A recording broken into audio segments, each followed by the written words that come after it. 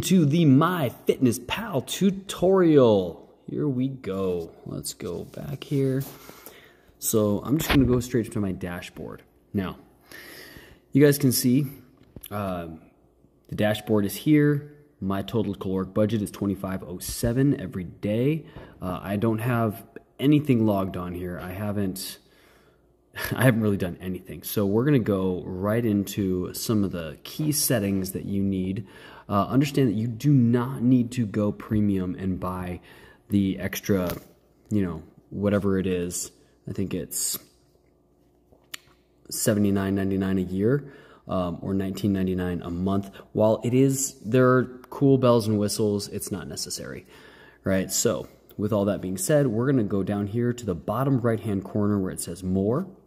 First and foremost, I'm going to scroll down here and I'm going to tap on Goals.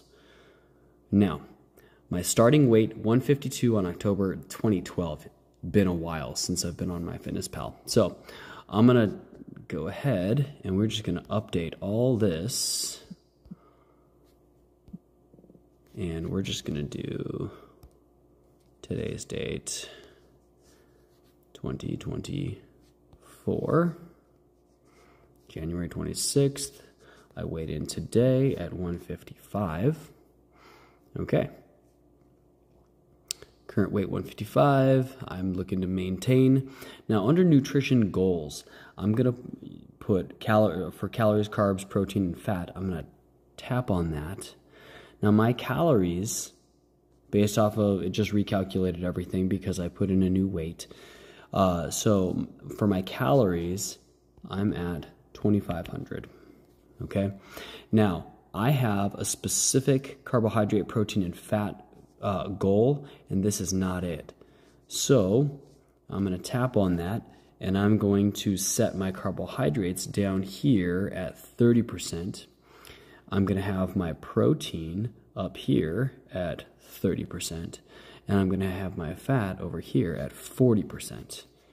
All right, so carbs, I'm getting mainly vegetables and rice and, a little bit of fruit. So, as a matter of fact, I'm going to bump that down to 25 and I'm going to increase my protein to 35. There we go. So now we're at 100% and that's that. So I just set my macronutrient goals there.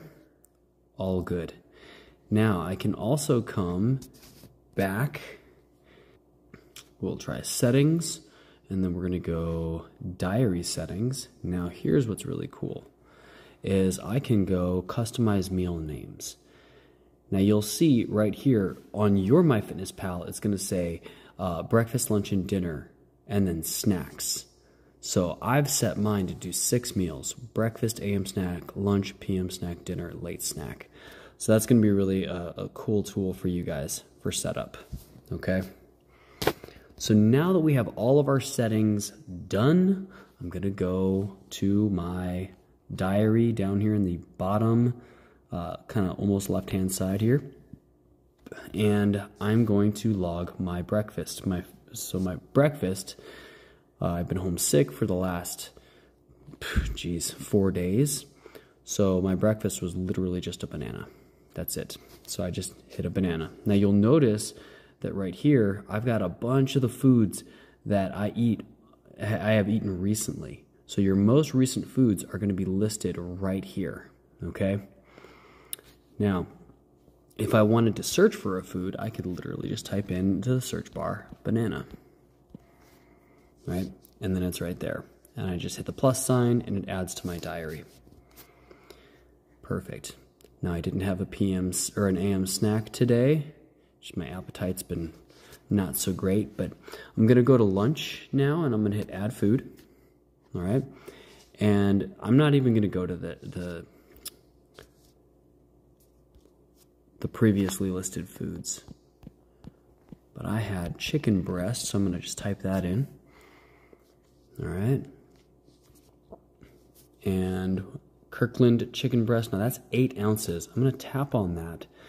Now, number of servings says 2 serving sizes, 4 ounces. So I had 6 ounces of chicken today. So what I'm going to do is I'm going to go 1.5 at 4 ounces. Gives me 165 calories. All right, and I'm going to just check. But I also had white rice. Okay, and I prefer to go with the green check mark white rice. So I'm going to go, that's a half cup. And I actually had a full cup, so I need to go back and edit that, but we're just going to go back now. So we'll tap on that white rice, and I'm going to go, if a half cup is a serving, I'm going to go 2 servings. It gives me 320 calories. It's more carbs than I should have had, but it's all right. And then I need to add food. Brussels sprouts in the air fryer.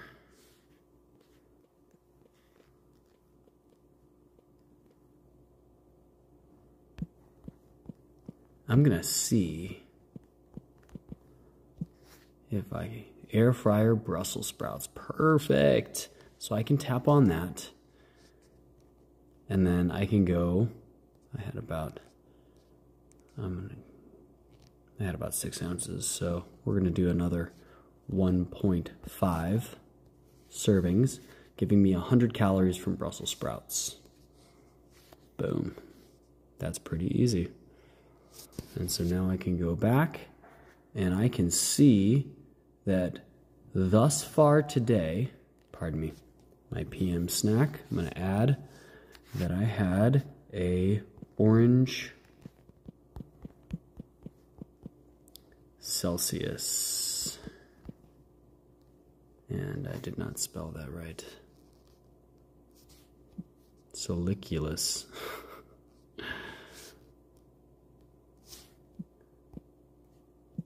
Let's see. Orange Celsius, 12 ounce. There we go. Okay. And there it is. So thus far, I have only had 701 calories today. Now, when we calculate out your calories, we actually don't, your trainer is already going to factor in your exercise. So if your Apple Watch is logging exercise and giving you extra calories based off of the exercise that you've done for the day, that's wrong. We want to disable that feature. So the way that we do that is we go more, we go down here to settings, and there is going to be a settings down here. Let's see where that is. My apps and devices. So this is cool because you can actually connect all of these different things to include your Trainer Eyes in there. You actually do that through the Trainer Eyes app. But these are all the different apps that I have connected.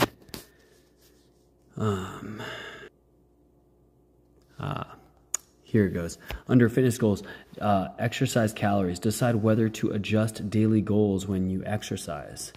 So that's locked. That's going to be a premium feature. So I guess that doesn't matter. All right. Well, there we go. So now here's the cool thing. Now when I go to diary, right, I'm going to scroll now all the way down. And I'm going to click on nutrition. Now what you'll see is that today it's 4:44 right now. I've only had 53 grams of protein for the day. I've had 116 grams of carbohydrates, 11 grams of fiber, 17 grams of sugar. You know, I need to eat more at the end of the day is what it comes down to. But I can also look at my macronutrient profile over here on the upper right-hand side. And I can see that my goal is 25% carbs, 40% fat, and 35% protein, 2,500 calories. I'm way outside of those parameters, right?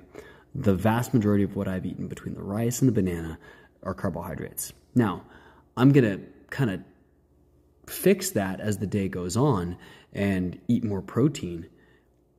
But we want to make sure that these are the nutrients and the macros are two things that you are monitoring on a on a meal basis. Every meal you log it and you check it. And I would actually recommend that you log it before you actually eat it, because you're going to be able to see how it's going to impact your daily calories and your macronutrient ratios and your nutrients and all of that stuff. For example, for nutrients, if you've got high blood pressure and you're crazy high on sodium, well, that's going to be a problem.